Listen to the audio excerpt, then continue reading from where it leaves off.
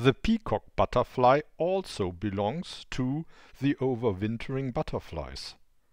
Fissures in rocks and walls are suitable for overwintering, providing some protection and sufficient humidity to prevent the butterfly from drying out.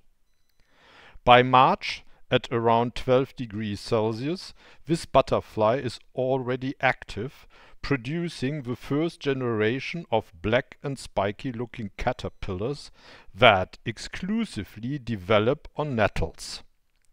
Freshly emerged butterflies can then be admired from June onwards, with the second generation emerging from August, which then will overwinter.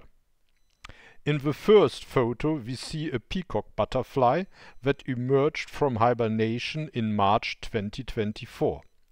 This specimen also doesn't look quite as fresh, at least compared to the specimen of the second generation in the next picture. With their wings folded together and their dark undersides, these butterflies are well camouflaged, resembling a withered leaf. In the face of danger, they suddenly spread their wings, producing a slight hissing noise, suitable for frightening mice, for example. The eyes on their wings indeed serve as protection and can scare off birds.